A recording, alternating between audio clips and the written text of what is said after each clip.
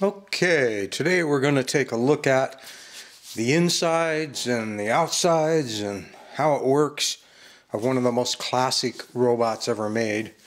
This is made by Alps, started in 1961. It had a long run time and there were 3 different versions. The actual name of the toy is Battery Operated Television Spaceman, but most of us collectors, we just call it the Alps TV robot. But if you're trying to look it up online and get more information about it, you need to look up the entire word television spaceman to get it to come up. Now the first version, which was the version I had as a kid, was all tin, in that the feet are metal, the legs are metal, of course your body and all these parts are metal. The magnifying lens in the chest is actually glass. Arms are metal, of course your claws are some form of plastic. Back of the head metal, important. The battery box cover is metal. And the antenna, which is the on-off switch for the toy, was metal. And on a chain so it wouldn't get lost. The functions were numerous for a small-sized robot. Besides walking, besides the moving arms, besides the lit moving pictures in the chest, besides a sequencing screeching sound, which turns off and on and varies in intensity, besides color bars moving in the mouth, there's also rotating eyes, gear-driven eyes. So many mechanical effects, so many cool effects put into one little toy. You put the switch in, and here's your pictures. You can see they move and they're lit. And there's your mouth. And of course the moving arms and legs. But you're going to want to see how all of that good stuff was done inside. Now one of the other versions where they started saving money is they went to all plastic feet. The legs are just shells, they're not load bearing, so they're all plastic. In fact, a very thin plastic which squishes a lot like a milk bottle or water bottle type thing would. The screen has gotten a little bit bigger, but now it's all plastic. It's not glass any longer. Of course, the antenna, which is the on-off switch, has become plastic. And the battery door on the back has become plastic. The functions remain the same. So if you wanted to see kind of what was going on in there, let's start with some guts from an original one. So this has what's left of a metal foot and the metal legs right here. And you can see the cranks that drive the legs on either side. And these slots up here at the top of the legs, they're what interface with is the body back. So here's a part of an arm. You see that control level right there? That lever would go into one of these slots here. So as this leg moves back and forth, that would make the arm swing back and forth. Now this one, the paper roll, which is about 9 inches long in real life, is missing.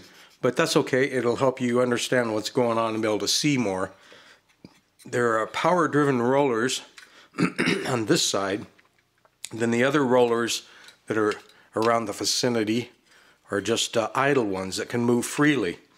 Down inside this hole, they would put a light bulb, and that same light not only would light up the pictures that you would see through the magnifying lens on the front, but the light would come up through here and light up the mouth for the color wheel effect that you saw going on in the mouth.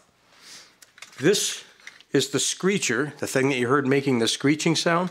So as this leg part moves back and forth, it tips that piece of cardboard and that little wiper away from that gear or towards that gear. So as it hits the gear, you'll hear screeching, and as it's pushed away, you'll hear it less. So you'll hear it coming and going. So a little sounding device and a screecher feeler built in. Now I think I can get this to run a little bit. One tricky part is trying to let's get the camera closer. is going to be trying to get my other contact clear up there on the motor. I should have soldered a wire on that to make it easier, but I'm just going to try and touch it without shorting anything out. With any luck. Maybe, maybe not. It's not so easy to do. There we go. I should have soldered a wire on there to make that easier for everybody.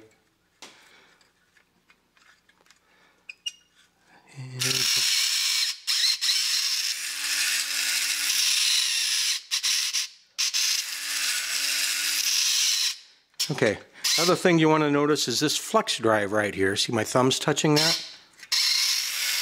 That's being driven by the gearbox, and it's going up into here and driving these gears, and they're what drive the paper roll. Well, I'll show you that on the other one, because the other one's got an easier set of wires on the motor. But you can see the basic idea is they've taken a drive right out of the gearbox and soldered in a flex drive. Well, right off here, that little stub sitting there, there would be a longer flex drive with a super tight bend. This is the one that's going to fail and always fails in the robots when there's a problem. That one would come out and bend and come straight up, and that's what's going to drive up in the head. Now this is got the bubble window off, but you can see there's a color wheel, and that flex drive would come all the way up to this gear, and it would rotate that gear, which would rotate the color wheel. Now what likes to go bad in these is, just like you can see on this one, how this green is kind of coming loose and sticking off. Well, they're crimped in places, and then there was also a piece of Scotch tape on them from back in the 1961. And once one of these breaks loose and comes out, as this turning around, it'll hang up. And if this big wheel can't turn, but this flex drive is being driven by a gearbox down below, what happens is that really tight turn that I told you about, that comes off here and goes straight up, doubles over on itself into a knot. Once that happens, that's jammed up the whole toy, and the toy is not going to work anymore.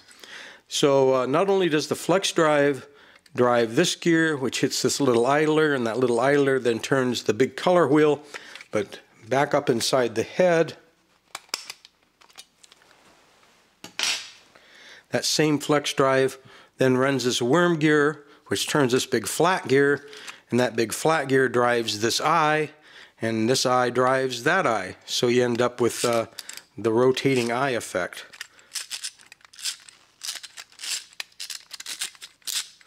So, very complicated. Works really well though. Here is the plastic leg version. Here's like one of the second versions where they had gone to all plastic in the legs and the feet. They've even went to plastic on the main motor gear, gone to a slightly different style motor. But you notice this one still has the paper artwork inside, and in fact it still has a little light bulb inside. You've got your same flex drive that you saw on the other one, going up to drive the paper drive, and then again here, this is where the flex drive would bend and go up to run everything in the upper half.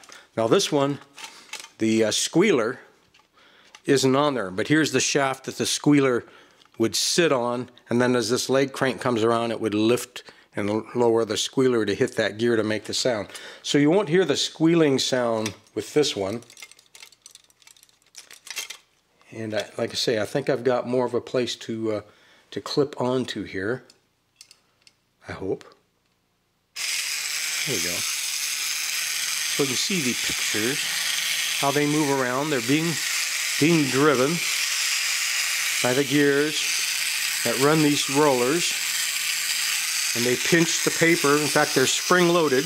There's a spring right here that pulls that front roller tight against the driven one to move the paper all the way around. Loops, comes back by, and there's that.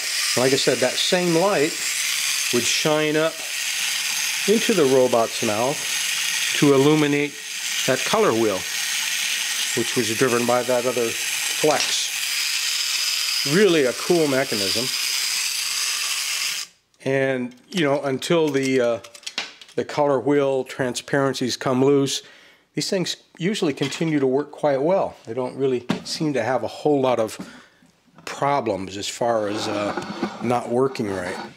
So there you have it. If you've ever wondered what was inside the Alps TV robot, or by its correct name, battery operated television spaceman, now you know.